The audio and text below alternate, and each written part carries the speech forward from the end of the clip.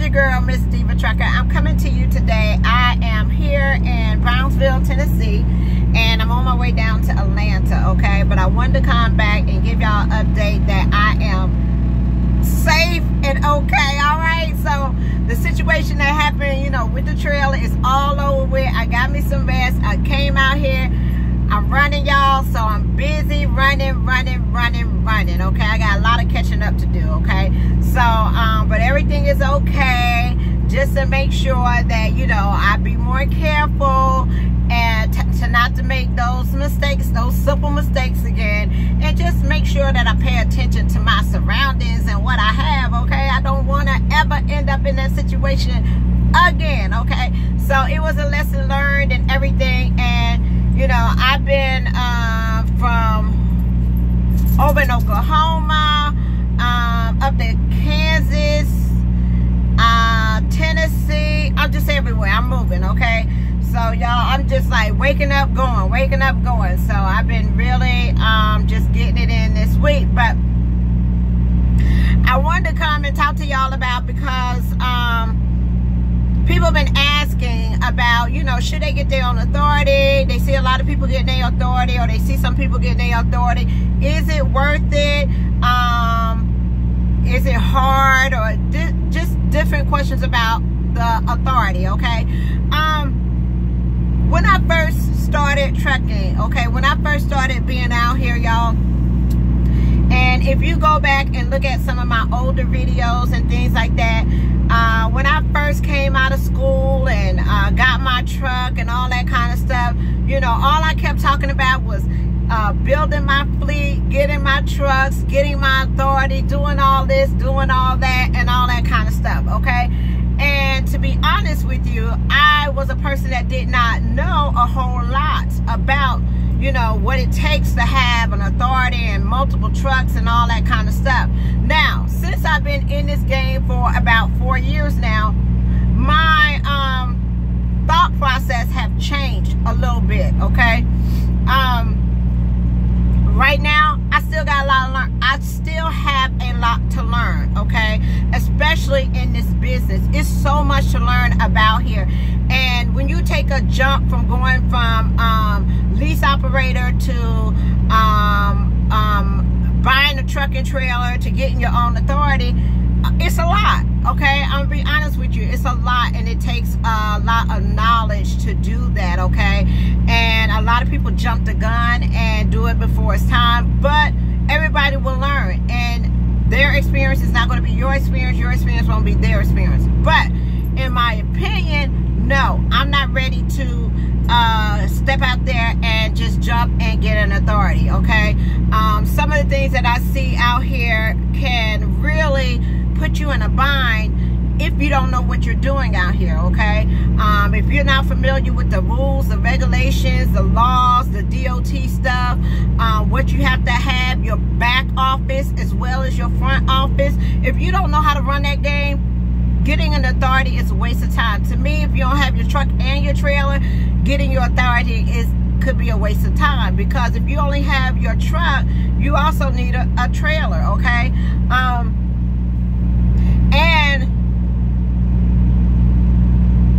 you may get turned down from loads once you fresh with a fresh DOT number. Out here, it's a lot of competition, okay? There's competition in dry van, reefer, flatbed, all different aspects of trucking.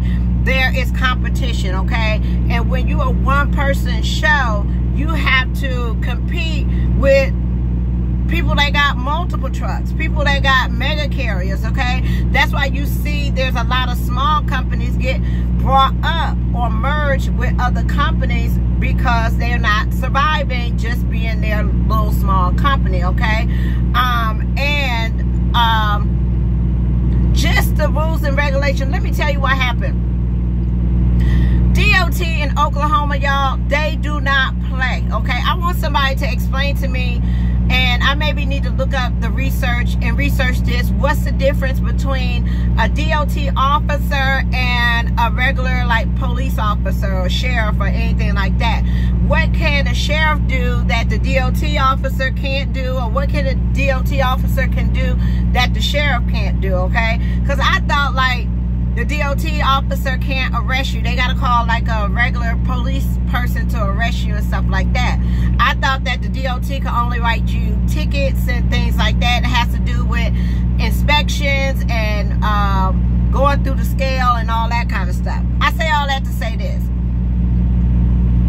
Yesterday, day before yesterday, I was coming from Wichita, Kansas, right? Picking up my load, got on the turnpike, going down 35, I think it was, going down 35, and got pulled into the weigh station. Okay, today, they was not playing today, okay? That day, they was pulling everybody in, okay? So, you know, when you go through the weigh station and it says open, and you get on the on the scale, and it says park your truck around in the back and bring in your paperwork, it's gonna be a problem, okay? So they pulled me in, went to the back, parked the truck, got all my paperwork and everything, and went into the DOT station, okay? Now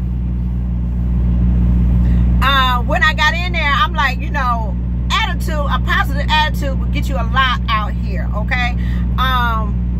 So I went in there and I was like, you know, y'all ain't serving no milk. I thought y'all called me in here because, you know, y'all may have been serving milk and cookies and it was driver's appreciation and y'all wanted us to come in and get, you know, a snack or something. And the man said, no, we need to see your registration, your IFTA, your insurance. I mean, all this kind of nonsense. I was like, okay, so I gave him all that and everything. And we was just joking back and forth with each other and laughing and stuff like that. Asked me what I had in the trailer. I told him. He asked me where I was going. I told him. He asked me, I think that's about it. Then he said, okay, we're going to go out and we're going to do a level 1 inspection. I'm like, okay, cool. I just got my truck washed, right? So, you know, this ought to go good. And then each inspection, you know, I get $50. So, you know, I'm all happy about that. And I'm sure everything is okay. So we go outside and he pulls me to the side and he says, I'm not going to do no inspection on you. I just want you to come outside because the guys that are in there are getting tickets. And one of them has been arrested and I don't want him to freak out if I just let you go like that. And I was like, okay. And he said, well, when you go back in here, he said, just act like ain't nothing going on. I'm going to give you a piece of paper or whatever and go on about your business. And I said, okay. He said, because I think he's going to get a little bit outraged. Now, this guy had his own authority and his own truck, okay? He said he was arrested, but I don't think you can't get arrested, right? They had arrested this man, and you can't leave the DOT without paying a fine, okay? You got to like bond out or something like that. So he had to come up with $300 to leave the weigh station, and then had all this stuff that they wrote him up for that goes on his authority, okay? And I mean, when I say this man was hot, he was hot, okay? He was mad. And then another man came in after me, and you know when it ain't gonna be good and they ain't got all their paperwork, when they come in with a whole stack of paperwork, that mean they ain't got all their stuff together, okay? So this man walks in there, he got a big old stack of paperwork, papers just falling on the ground and all that kind of stuff. So he comes in there, and you know, I'm being nosy, and I'm standing right next to him, and he said, because the DOT officer, we just laughing, and he just taking his time, so I'm seeing what's going on.